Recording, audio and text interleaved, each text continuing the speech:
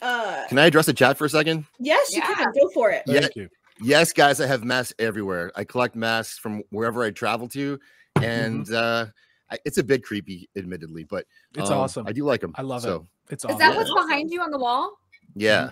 Ooh, are those tiki masks? Those in focus. Yeah. Because I set the background to blur. It's awesome. But I can unblur if you want. That's really cool. That is. That's awesome. That's a really unique thing to collect. Yeah. Australia, Mexico, Cuba. Wow. Thank you, Brian B. Yeah, thank you, Brian B. He says, really yeah, cool. that's time to roll the dice. That's motto. Yeah, Matt Cawthon's Band of the Red Hand. It's on his flag. Hail to you, brother. That's right on. Brian is awesome. Brian is actually the first person I ever met that told me I need to read Wheel of Time. And he's the one who convinced me to put it on my to be read list. So again, that's next year because I know that's a huge undertaking. Yeah. The first book, I mean, he really did write it. He was heavily inspired by Tolkien. He was tentative in his first book, but after the second book, it just goes off like a rocket. It's a great series. That's awesome. That's awesome. One of these I shall also these days I'll read those books as well, and the Witcher series, and more Star Wars books, and all of the other things. All of that is so cool. Which one is from Australia? This one.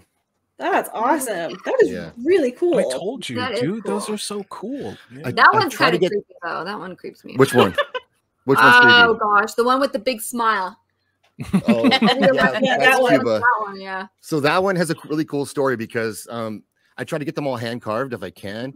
And I met the guy as he was making that in Verdero. And it was awesome. Spent the day hanging out around. He showed me his workshop and gave my wife and I a bit of a tour, and then took it home. So that's awesome. I love that. What a unique collection. That's really unique. That's and really I'm assuming cool. they all have like different meanings and what they represent. That's awesome. They do, and some of them I actually can't find. Like I have one from Hawaii that it's like I don't know if it's really. I thought it was a god, but I think it's kind of just like a tourist god. I don't think it's a real god. There's specifically a god for tourists. It's the deity of good tipping in Hawaii. That's what it pretty is. much. Yeah. It's the deity of watch this tourist drown in the ocean because he thought he could surf that wave. Yeah. Pretty much. Yeah. Or getting eaten by a shark because they wanted to swim out to it. Yeah. That's awesome. Well, if you ever come to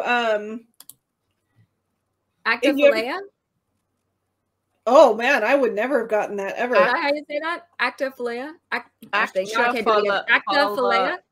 Yeah, I'm just gonna go with that. Yeah, sure. Actifalea. That one. I bet you that's Cajun right there. That's what I'm saying. If you ever come into Mexico, I will take you up to Santa Fe and we'll get you another mask because they're like the Native American mask. Yeah, I would love that. Santa Fe is awesome. Love that. Man. Yeah, Santa Fe is great. I mean, you walk into every store and it's so left leaning, the floor is tilted, but you know. That's when you know it's a good shop. When they're super clean, super nice, it's questionable. But when it's like some hole in the wall place, stuff falling from the ceiling, you know that's keeper. Yeah.